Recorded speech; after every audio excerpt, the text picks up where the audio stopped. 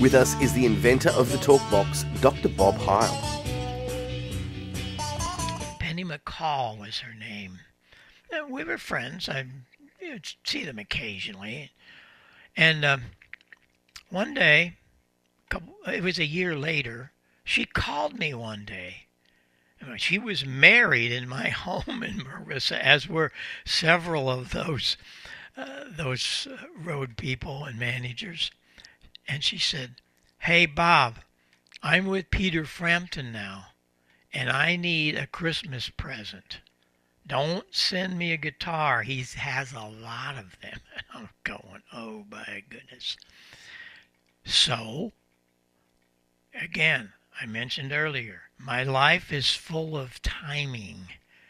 Things just happen to click at the right time because we had just built the talk box for Joe Walsh. We built 5 of them.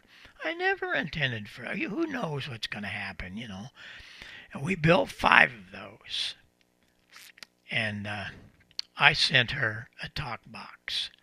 Well, you you can write the rest of that story, I do believe, because it really did make his career, and he will tell you that.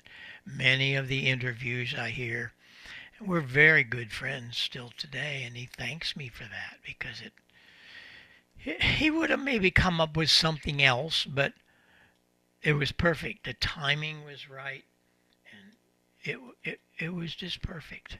So the Heil Talk Box was a Christmas present to Peter Frampton. Let's see. It's almost Christmas. How many years ago was that? It was 1974 that I gave that to Penny. But that's the story of the talk box.